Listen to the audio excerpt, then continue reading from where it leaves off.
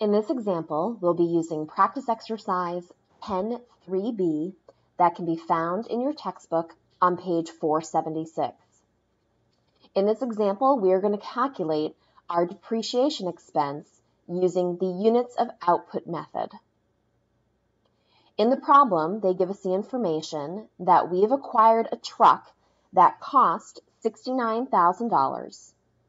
It has an estimated residual value of $12,000 and an estimated useful life of 300,000 miles.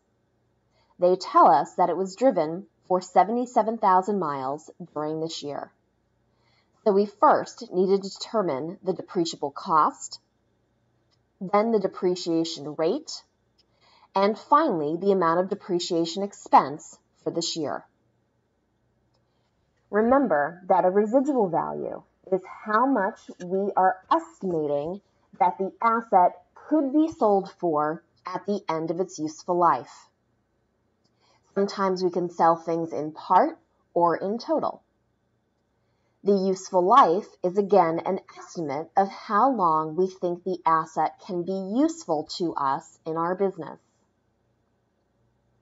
When we're talking about depreciable cost, it is telling us how much we are subjecting of that asset's cost to being depreciated. In Part A, they are asking for that depreciable cost.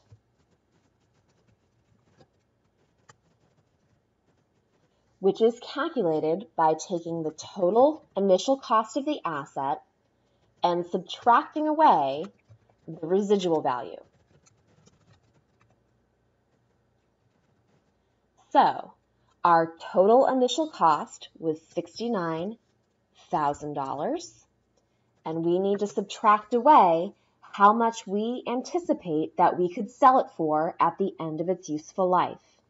And our estimate is that we could sell the asset for $12,000. So our depreciable cost then, if we subtract the two, would be $57,000. We are subjecting $57,000 of our initial cost price being depreciated.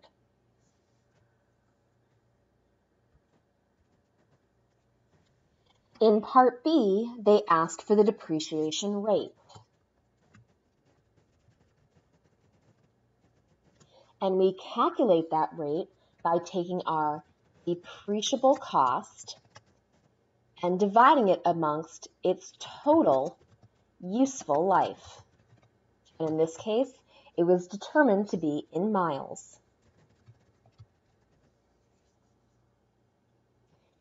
So, our depreciable cost, they told us, we calculated in Part A, was $57,000.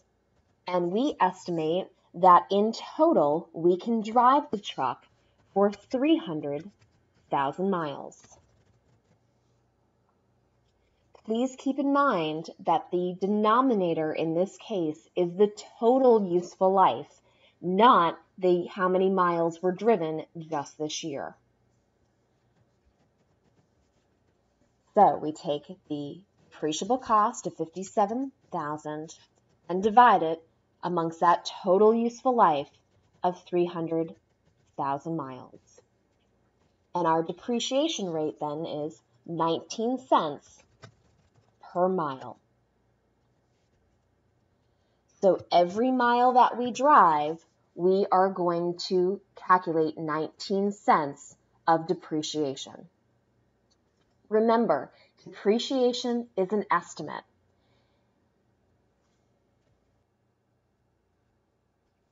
In Part C, they want us to calculate what is our total depreciation expense for the year, given that we drove the truck 77,000 miles.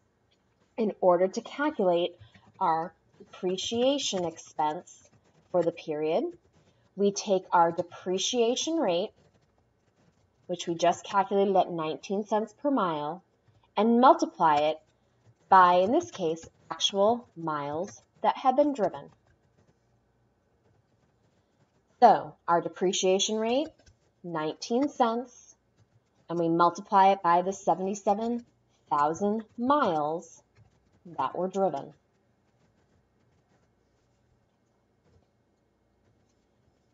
So for this year, we have total depreciation expense of $14,630. Please note, with the units of output method, what stays constant for us through the entire life of the asset is the rate per mile. We will always recognize 19 cents for every mile driven.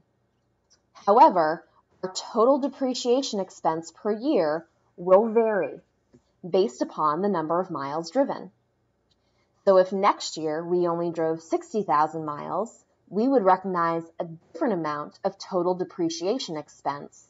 However, we'd still multiply our 60,000 miles driven by the 19-cent standard rate that we've calculated in Part B.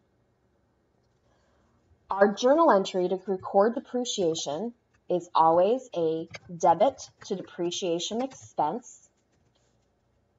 So for this problem, it would be for $14,630, and a credit to accumulated depreciation for the same $14,630. Remember, accumulated depreciation is a contra asset account. It's conflicting or bringing down the value of a specific asset. In this problem, it would be bringing down the value of our truck. It's a permanent account because we would see accumulated depreciation on our balance sheet.